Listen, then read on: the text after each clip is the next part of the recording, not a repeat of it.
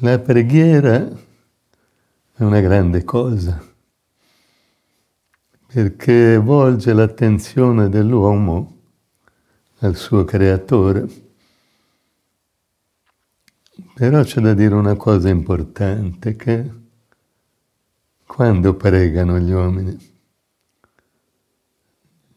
pregano soprattutto quando hanno bisogno di qualcosa, hanno una malattia da superare, un esame da affrontare, qualche difficoltà che li preoccupa, e allora pregano Dio. Ma questa non è, a ben guardare, la vera preghiera, è una specie di baratto. Io ti prego perché tu mi devi dare qualcosa. E sono preghiere che purtroppo vanno poco lontano. Anche nei santuari dove la gente va per avere delle guarigioni, avvengono delle guarigioni ogni migliaia di persone che vanno, statisticamente, perché sono preghiere che non vanno lontano. Così c'era un uomo che pregava, no? Pregava continuamente, e tutti i giorni era a rivolgersi a Dio perché lo assistesse, ma purtroppo non otteneva mai niente. Allora si spazientiva e diceva: ma Dio, ma tu esisti veramente o sei solo un'invenzione degli uomini? Ecco che Dio gli parlò e gli disse: perché le tue preghiere vengano accettate, devi chiedere solo me, non le cose di questo mondo. Se ti venisse dato tutto quello che chiedi, diventeresti prigioniero delle cose transitorie di questo mondo, quando invece hai me, Dio, allora possiedi tutto. C'era anche il grande maestro Kirpal Singh, che faceva un esempio simile. Diceva: il maestro è in mezzo a una stanza, ci sono 4 angoli. In un angolo ci sono dei buoni impieghi, no? Lavori redditizi. In un altro angolo ci sono dei buoni matrimoni, matrimoni desiderati che soddisfano le persone. Nel terzo angolo c'è la salute. Tutti vorrebbero stare sempre bene, non soffrire di nessun disturbo nella loro vita. Nel quarto angolo c'è il successo. Tutti coloro che si dedicano a qualche attività vorrebbero avere il pieno successo. Questo è quello che viene richiesto maggiormente a Dio e al Maestro. Al Maestro che è in mezzo alla stanza nessuno ci pensa. Sono pochi, naturalmente, che cercano il Maestro solo per avere il Maestro. Eppure l'autentica preghiera è veramente quella. Quando sediamo in meditazione deve essere un colloquio fra noi e Dio, un colloquio diretto fra noi e il Maestro.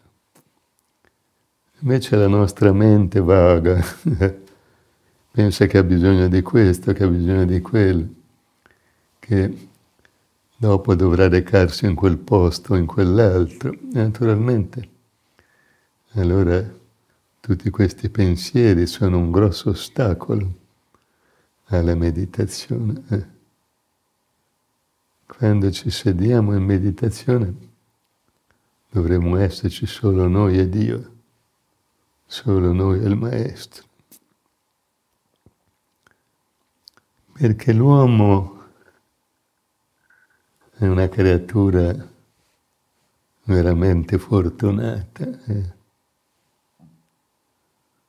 nell'intera creazione divina. È l'unica creatura che può veramente stabilire un contatto con Dio. L'unica creatura che possiede un occhio interiore, un occhio dello spirito, che è chiamato, Sant'Agostino lo chiamava occhio dell'anima, altri lo chiamano occhio interiore perché può scrutare la divinità che è già dentro di noi. Altri ancora lo chiamano occhio singolo, come il Cristo.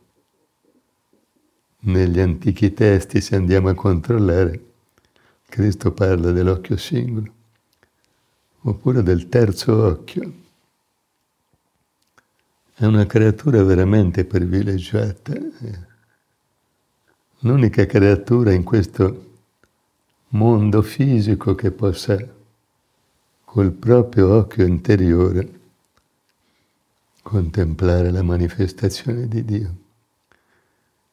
Quindi dobbiamo usare questa immensa fortuna che la natura ci ha dato.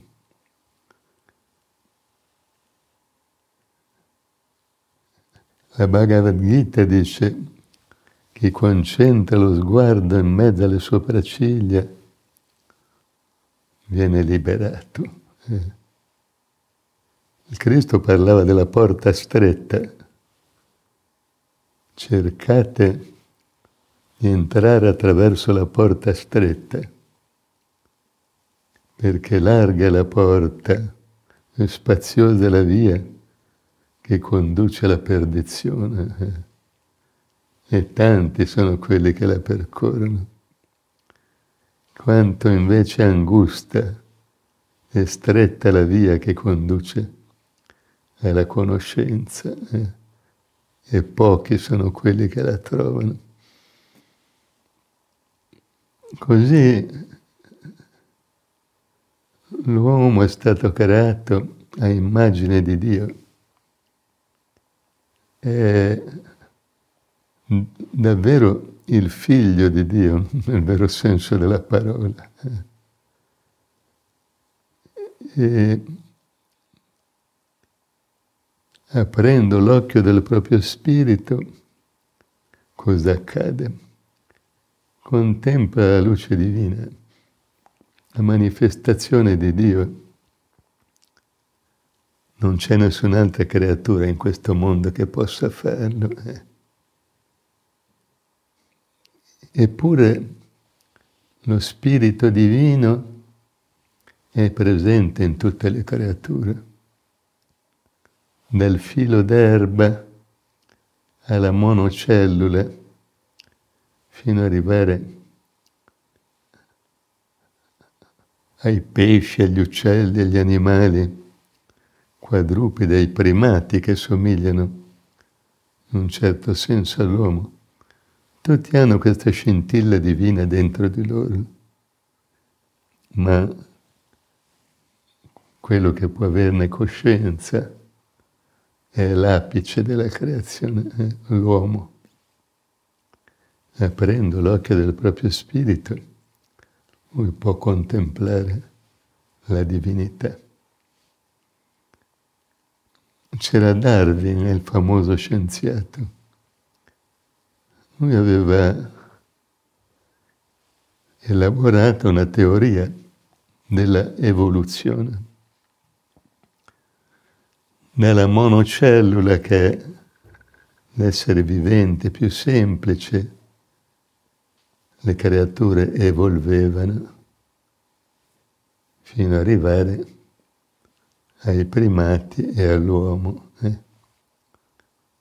Ma che il Pasing fece un'osservazione molto preziosa riguardo alla teoria di Darwin e disse: se c'è un'evoluzione fisica, no, ci deve essere anche un'evoluzione spirituale.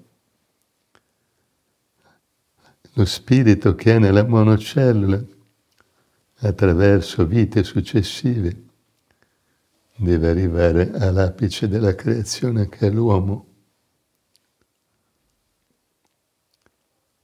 Così possediamo un occhio interiore, un occhio spirituale,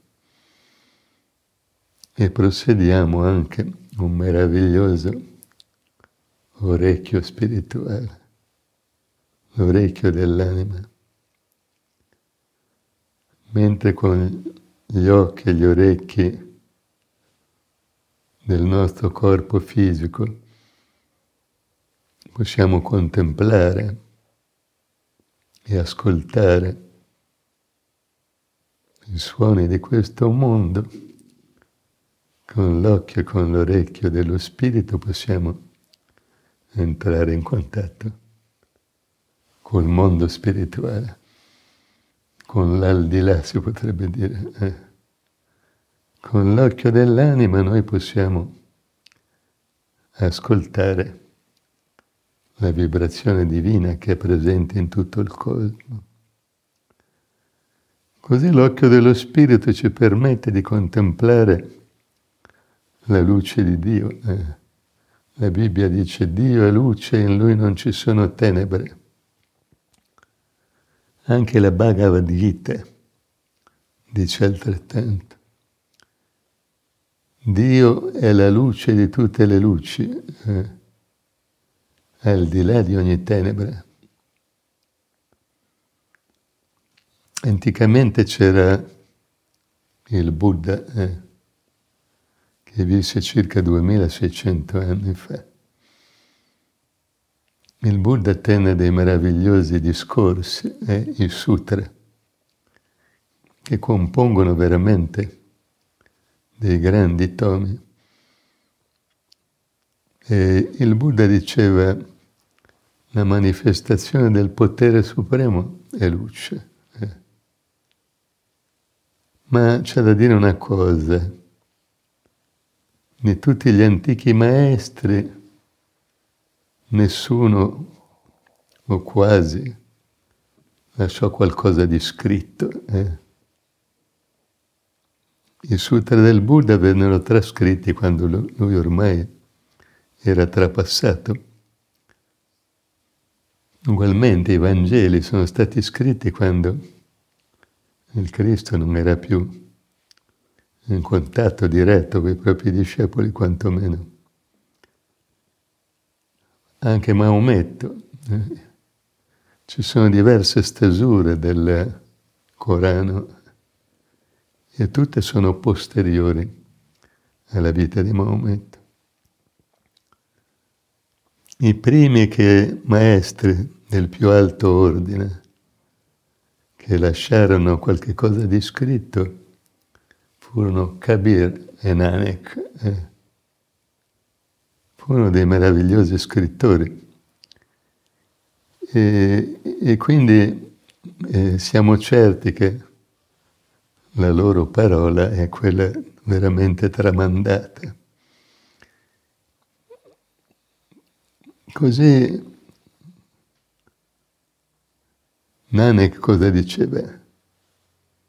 La meditazione sul suono divino è la via che conduce alla liberazione.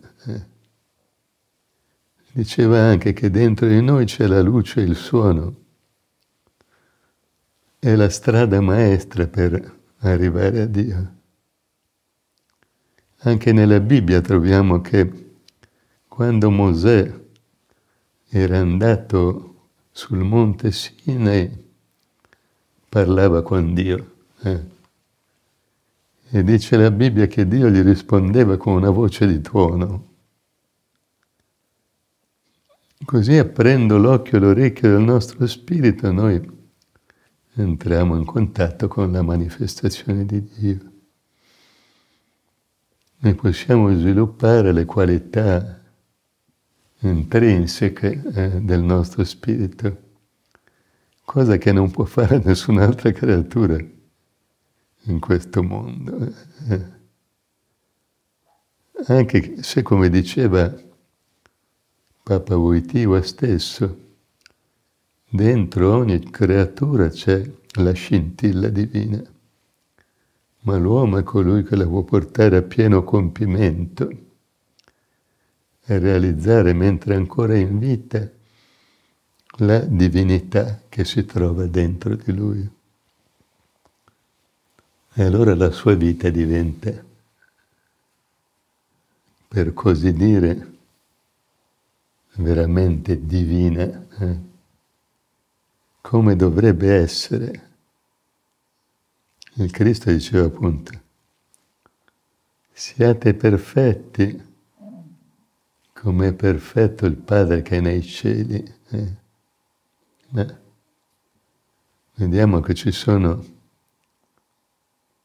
circa 1 miliardo di battezzati in questo mondo, ma quanti riescono a seguire questo meraviglioso comandamento del Cristo?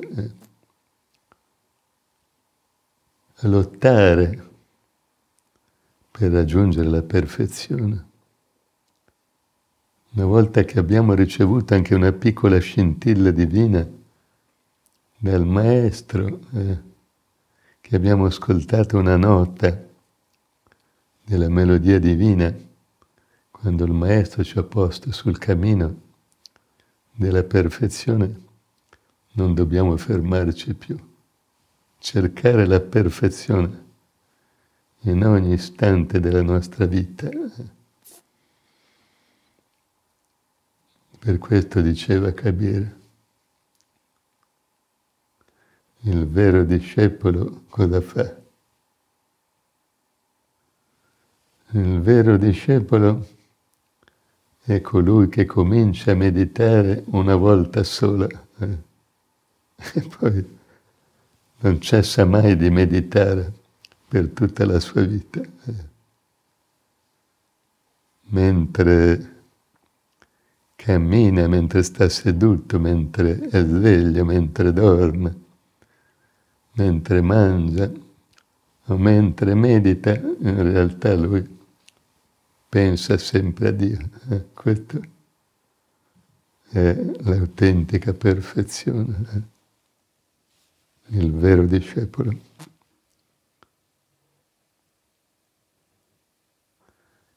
E chi dà questo abbrivio iniziale?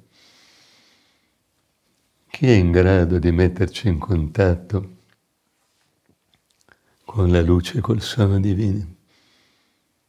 È il Maestro, Maestro del più alto ordine, non naturalmente la miriade di maestri di cui il mondo è inondato. Oggi è stato sempre inondato. Quando io ero in India c'era un maestro a ogni angolo di strada. Quando andai nell'ashram del maestro, vidi un bellissimo Sikh con un turbante bianco, una barba bianca, lunga. Gli disse, ma anche tu sei maestro? No, dice, io sono il cuoco del maestro. Eppure aveva questo aspetto veramente maestoso. Così è il maestro del più alto ordine che ci può, avendo avuto l'incarico dall'alto, aprire l'occhio del nostro spirito e l'orecchio del nostro spirito e metterci in cammino. Per questo Giovanni, parlando del Cristo, diceva colui che era la luce vera, quella che illumina ogni uomo, veniva nel mondo. E Nanak diceva altrettanto, grazie al Maestro risplende la luce divina e le tenebre vengono disperse. Così una volta c'era un nido di api. Anticamente le api vivevano così liberamente, non erano ancora state raccolte negli alveari. Facevano il nido magari dentro il cavo di un albero e lì elaboravano il proprio miele. Ecco che in un bosco dove si trovava un nido di api scoppiò un incendio. Questo incendio avanzava in maniera inesorabile verso l'alveare e queste api sarebbero state bruciate con gli alberi, come gli alberi che circondavano il loro alveare. Ma l'ape regina cosa fece? Raccolse tutte le api, prese il volo e tutte le api la seguirono. Attraversò una radura dove l'incendio non avrebbe potuto svilupparsi e si posò su un altro grande albero dove tutte le api poterono in salvo ricostruire il loro alveare. Così il Maestro fa altrettanto, ci salva dai brucianti desideri di questo mondo che ci rendono schiavi della materia, della vita dei sensi, che è una vita temporanea, provvisoria. L'autentico discepolo deve già sperimentare il regno di Dio in cui sarà chiamato comunque ad andare dopo questa breve esistenza terrena. Il saggio è uno che cerca di vivere bene naturalmente in questa esistenza, ma che si prepara anche alla vita dell'aldilà. E chi ha aperto l'occhio e l'orecchio del proprio spirito con la grazia e le istruzioni del Maestro vive molto meglio anche nella vita di tutti i giorni, perché è talmente ovvio, no? Sviluppa dentro di sé la vera conoscenza e quindi affronta in maniera meravigliosa, in maniera saggia, tutti gli ostacoli di questa esistenza. Dice un proverbio: due stolti, se li mette insieme, litigheranno continuamente. Se metti insieme due saggi, non litigheranno mai. Ma anche se metti insieme un saggio e un ignorante, non litigheranno mai ugualmente. Perché? Perché il saggio avrà la capacità di andare al di sopra di tutte le questioni, di tutti i problemi che la persona non saggia porrà davanti a lui. Così chi ha sviluppato la saggezza divina dentro di sé vive in pace con tutti. Naturalmente anche lui avrà dei momenti di difficoltà. La vita non è mai un letto di rose, però attraverso il contatto col proprio spirito e con Dio, tutte queste difficoltà vengono superate meravigliosamente. A volte non se ne accorge neanche del vento e della tempesta. Passa sopra di lui accarezzandogli appena i capelli, come se fosse uno zeffiro.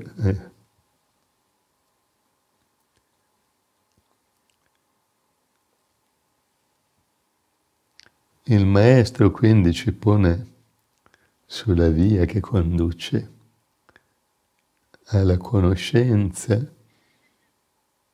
e alla felicità. Ma naturalmente occorre anche il nostro impegno. Non possiamo far fare tutto al Maestro. E a volte si dice, soprattutto nelle religioni istituzionali, dicono: ma coloro che meditano pongono tutto quanto nella loro bravura, hanno fiducia solo nella loro disciplina. Non è assolutamente così. I maestri che cosa ci dicono? Disciplina e grazia devono accompagnarsi per ottenere splendidi risultati. La grazia da sola non può ottenere niente. La disciplina da sola non può ottenere niente. Quando la grazia di Dio, la grazia del Maestro, incontra un autentico discepolo che si impegna, allora accadono meraviglie. Allora la grazia divina ottiene la piena realizzazione.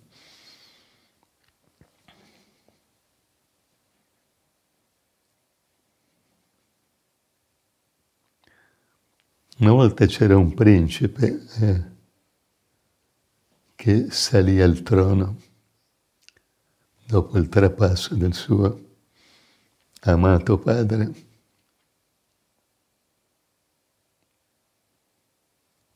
Era un principe molto saggio,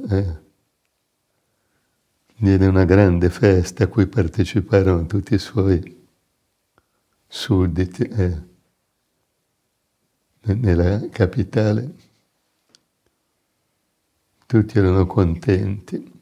Ecco, finita questa grande festa, radunò tutto il personale della reggia, ministri, impiegati, addetti ai servizi di ogni genere, cuochi, e disse al ministro delle finanze: abbiamo anche noi il ministro delle finanze, ma è un avaro di uno. Tutti quanti si lamentano che devono pagare tasse e ricevono pochi contributi. E allora questo principe chiamò il ministro delle finanze e disse: da oggi tutti gli stipendi del personaggio della reggia sono raddoppiati. Tutti quanti erano contentissimi e lodavano la generosità di questo principe. Ma allora ci fu uno schiavo, no? Si fece avanti e disse: Maestà, perché ormai era diventato re, anch'io che sono un povero schiavo vorrei un riconoscimento disse il re al proprio ministro: quanto prende questo schiavo? Assolutamente niente. Bene, date il doppio anche a lui. Il doppio lungo. Questo racconto ci dice una cosa particolare appunto riguardo la grazia, che se noi facciamo qualcosa, allora la grazia raddoppia i nostri sforzi, ci dà il doppio, il triplo, il quadruplo di quello che noi facciamo. Ma se non facciamo niente, può raddoppiare soltanto il nostro niente, naturalmente. Così, dal momento quindi in cui siamo stati posti in cammino, dobbiamo mettere tutto il nostro impegno per realizzare la perfezione. Diceva il maestro Kirpal Singh: quando imbracciate il vostro arco e incoccate la freccia, mirate nel centro, allora colpirete almeno il bersaglio. Se invece cominciate già a mirare da un lato, no? non vi prefiggete la via della perfezione, allora la freccia chissà dove finisce.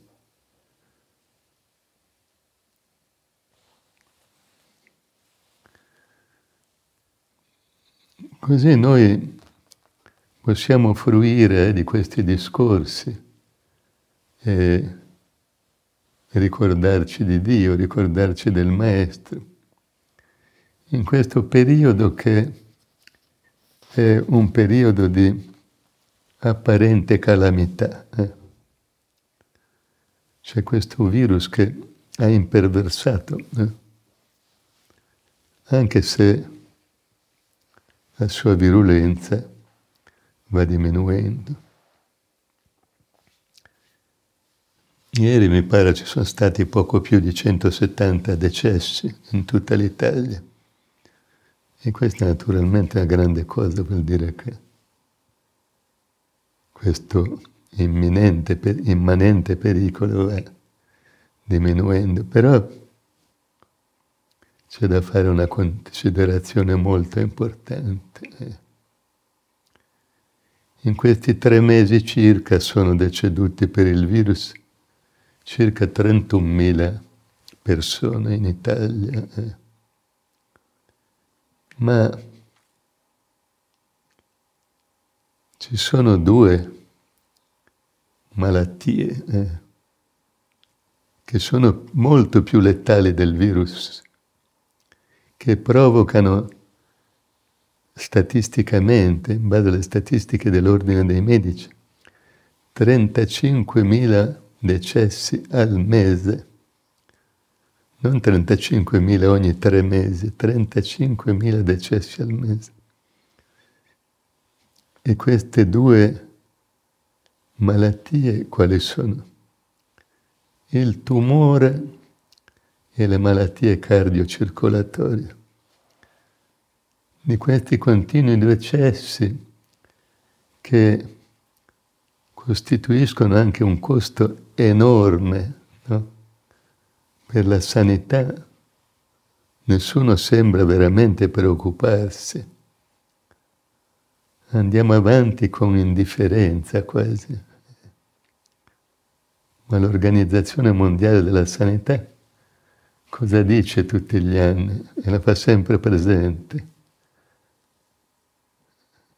Il tumore e le malattie cardiocircolatorie hanno un'origine soprattutto.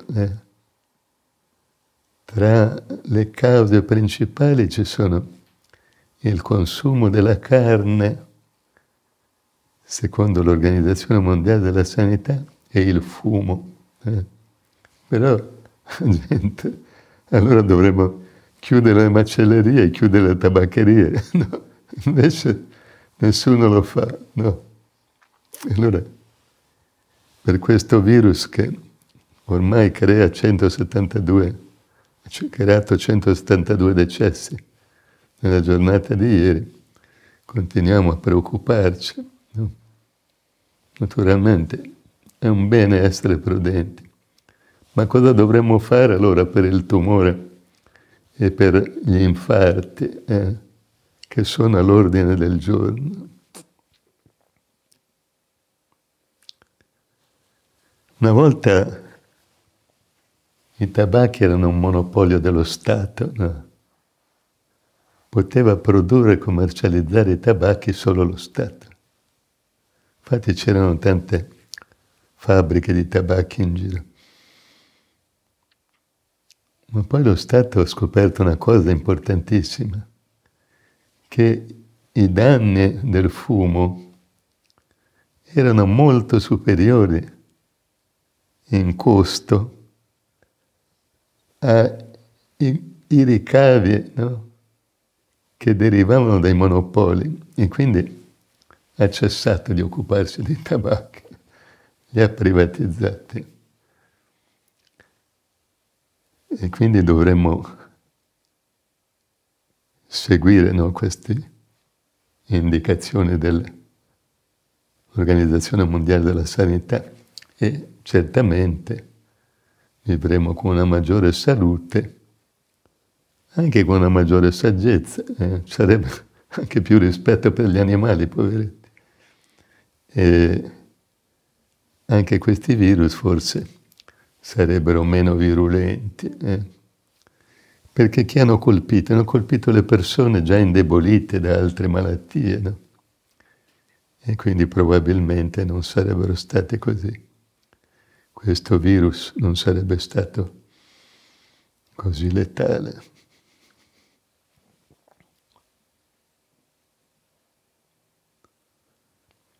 Così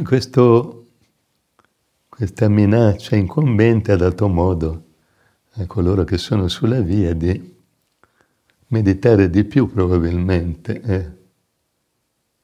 Ci ha dato la possibilità anche di stare insieme con questi discorsi.